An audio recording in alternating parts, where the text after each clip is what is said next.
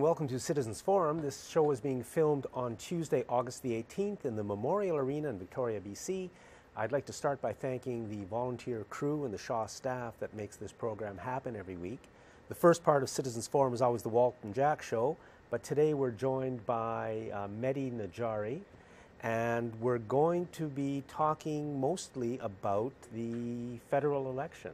I thought it's important to talk about the debates because the Harper is changing. He not only is changing Canada, now he's changing our election tradition. We used to have a debate with the consortium of the television consortiums, and now Harper refused to participate in that, in English language debate.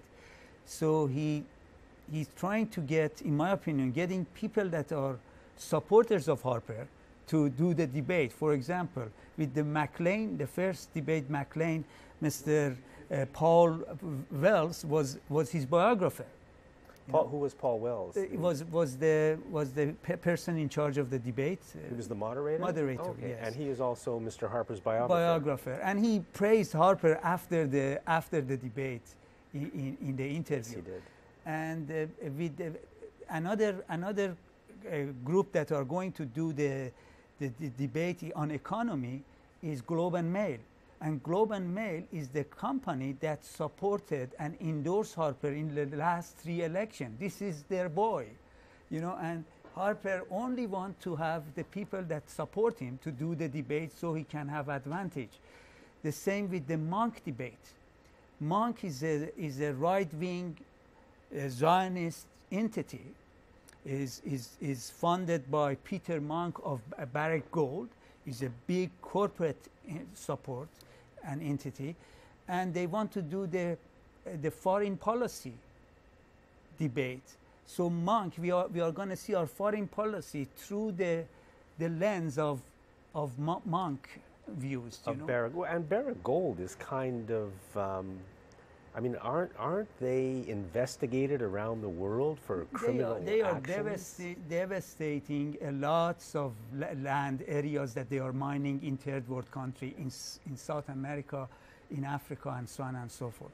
But the most important is that the foreign policy is going to be filtered through the lens of Monk debate, which is going to be pro-right-wing, pro-Israeli views. And that is why Harper is the biggest supporter of Israel in the world. And the debate on the economy will be focused through the filter of the Globe and Mail, which is owned by the Thompson family, Canada's wealthiest family. So, you know, how do we end up as Canadians in this situation where, you know, the corporations control all of our electoral debates?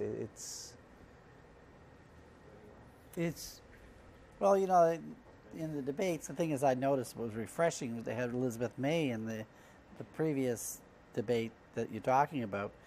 And I mean, she just looked so different than the other 3. And she looked competent and relaxed, and she really was on her game.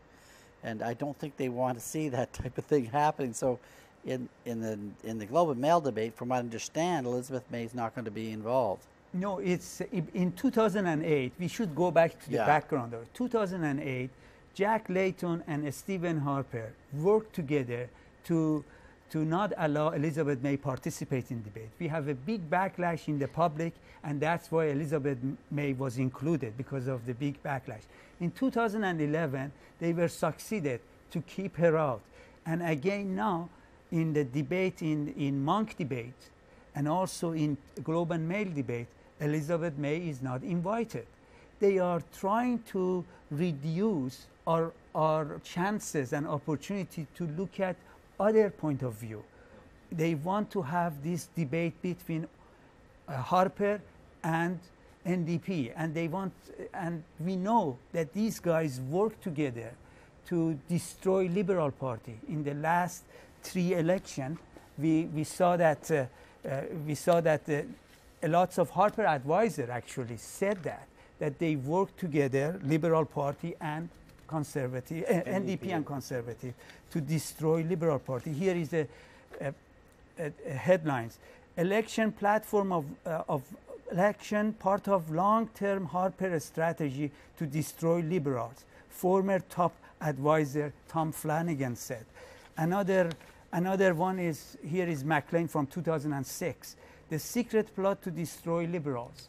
And another one which was the Lawrence Martin book, Politics of Control. It's quoted Harper advisor Keith Bertsley that he said, conservative under Stephen Harper and NDP leader Jack Layton aim to destroy liberals. So they work together in the last 3 elections to get rid of, to destroy liberals, and now they want to reduce our chances of hearing other alternatives like Green Party. So people have to, I think we should really pay attention to what's happening. And we see when we had the debate in McLean debate, after the debate, during the coverage of the debate, they bring this so-called expert, the body language expert, Mr. Mark Boden. And what does he say? Here is what he said. So first of all, looking at Stephen Harper, what we saw was good symmetrical language. And the anchor said, prime ministerial? Absolutely. If you are looking for that prime minister, you got the symmetrical body language, which they're very still, very ordered in body language. There is it again completely symmetrical. If you are out there looking, and you are looking for a prime minister, and you may thinking of changing your vote or not changing your vote, this is who you should vote for. In that debate, I mean, and then he go attack Elizabeth May as being modeled. That's right. And attack Trudeau of being gesticulating and not trustable. But what we saw, McLean coverage didn't tell us that Mark Boden was a coach for Harper, was hired by Harper team. To train him, to teach him how to use body language. Body language, which is absolute nonsense. If you tell somebody to behave this way, that doesn't mean that's his natural behavior. So what we see, they are engaged in public deception. They are lying to public. The so-called expert is attacking the 3 other candidates and putting Harper as a prime ministerial. This is the type of deception we are going to get if we allow corporations conduct our debates. And you wouldn't be concerned if maybe he was coming up with a whole lot of good ideas and good solid points and really driving them home, but the guy lied straight ahead. He used great body language while he told the whole pack of lies. So that is like very unsettling that he can pull that off. I really think there should be a complaint to CRTC about what McLean coverage did by bringing that guy and introduce him as a body language expert, but not telling the people that he is the coach of Harper. Yeah, you're absolutely right. And it was shocking to see, this came on shortly after the debate. He praised Stephen Harper and basically criticized everyone else for the way they looked on screen. He was saying that Elizabeth May, you cannot look at her eyes, so you cannot trust her. She's not trustable. That was his conclusion, which is absolute nonsense. You wanted to talk a bit about the situation with veterans. I think this issue of the veterans are very important. How many Canadians knows that there have been more veteran suicide than the veteran died in Afghanistan? More than 170 veteran suicide. And the reason for these suicides are that they do not get the help they need. They are asking for help and they are not getting it. Harper government has cut the budget of the veteran affairs, and in last few years they returned more than $1.1 billion of the veteran affairs budget that they didn't spend back to the government coffers. To me it's amazing that this hasn't been an issue yet in the election. I didn't know that more veterans have committed suicide than were killed in Afghanistan. And they closed about nine veteran affairs offices.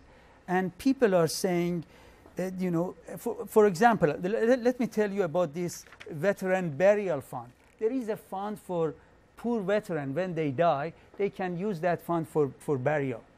It was $65 million in it. They only spent about 18 million of it, and 67% of the requests were denied.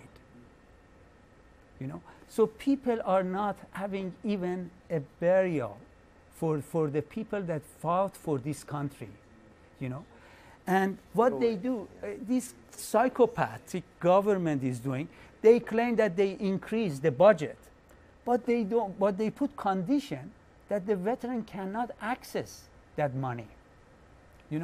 They increase the budget, but the budget is not being expended. So they return the budget. So it's a really sick joke they are playing with the veteran, because at the same time Harper all the time can claim that we raised the budget. Look, the budget is raised, but they are not. They put condition on it that it cannot be used. Yeah, the level of I don't know what word to use. The way our politicians treat all of us is it's just a disgrace. Yeah, it's the casual cruelty. Yeah. I mean, people's lives are being destroyed by these decisions. Even the decision, for instance, to send our troops into combat, very questionable grounds for most of it. I always wondered what special skills Stephen Harper had and his cronies to know when it's the proper time to send Canadian soldiers into combat. I don't think they have the right background. And covering up the suicide. For example, when Corporal Stuart Landridge committed suicide, he left a note for his mother. His mother lives here in Victoria, actually. The DND kept that note for 14 months. His wishes was to have a simple burial, and that was not related to his mother. And this is the type of craziness that we see in this government, and they don't care. They don't care the veteran commits suicide, and they are getting away with it. And I mean, this basically ties into what the next thing you wanted to talk about, which is the corruption in our government. Yeah, it's interesting. Harper talked about Trudeau is not ready, because this is a very important job and people with experience need to do it. But let's look at Mr. Harper when he was in office, what kind of decision he made. For example, one of the top advisor he chose was Bruce Carson. And Bruce Carson saying that he told Harper that he had criminal conviction in 80s and 90s. He had 5 fraud conviction. But Harper, because he could help Harper to get what Harper wanted, Harper hired him as his advisors. And then he was again was prosecuted for lobbying, for improper lobbying in 2011. So that's why we know that happened. Another person was Arthur Porter.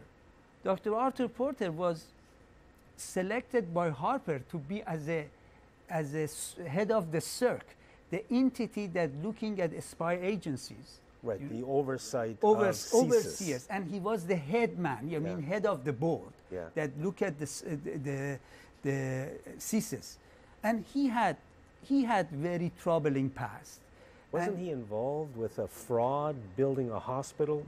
Building hospital in Montreal, and also before that in Detroit he was engaging in very criminal activity. Again, they sent a letter to the Harper.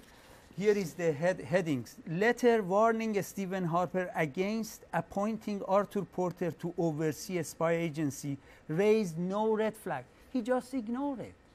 Who sent him the letter? From other officials that that knew about his background, Porter background. I mean, to put the oversight of CSIS in the hands of somebody who's later convicted of fraud in building a hospital and taking money away from the hospital, and I mean, it's absolutely, and yet and he was in fraudulent behavior in past, not just after, you know. So it is another interesting. But there was others. Nathan Jacobson. This guy was a fugitive from justice in U.S., but suddenly, and they wanted him, and they arrested him later, but he was very close to Harper government. There is a picture of Nathan Jacobson in the middle, and one side of him is Harper, the other side is Benjamin Netanyahu. So, well, you can't get any higher than that. But they suddenly drop all the charges because of his relation with Mossad. There is another guy by the name of Sali Zejdal. He was a alderman in Montreal, and at the same time he was a close advisor to Harper, his senior advisor for Quebec. He was convicted of fraud, convicted of corruption, breach of trust, and fraud. And, you know, Harper advisor. Another one, Dean Del Mastro. He was the parliamentary secretary for Harper and he's a spokesperson on ethics. He was put in shackle and sent to jail for cheating during the election and lying about it. Peter Panachiou, he was the Harper MP from Labrador that was, you know, convicted of doing wrong during the election. Even Mike Duffy, we have Pamela Wallen, we have Patrick Brazeau. Patrick Brazeau was put in Senate by Harper because he was used whenever there was talk about natives, to use it against natives. So there is so many, and nobody talk about that. The corporate media doesn't talk about it, and we have to ask ourselves why.